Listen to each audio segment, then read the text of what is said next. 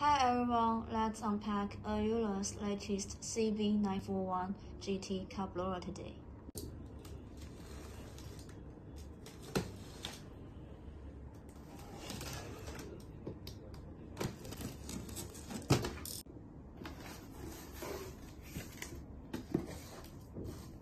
The user manual, the heat insulation sleeve, the 26 feet flexible hose to rubberize the nozzle.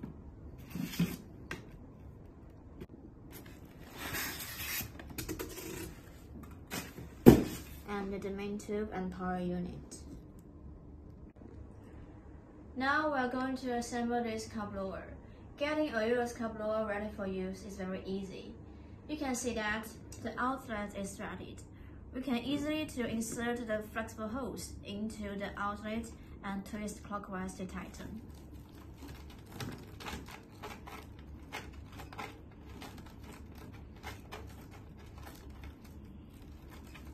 You can see that the sealing is very well and will not leaking air. Next, we are going to put this heat insulation sleeve on the flexible hose. It could provide extra protection for your forearms.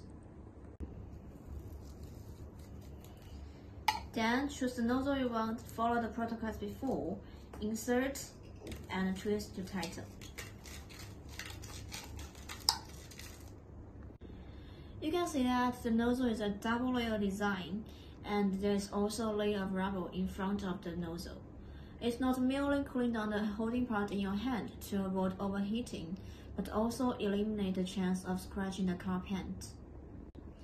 You will have a powerful switch for on-off duties and two variable wind speed and heating knobs.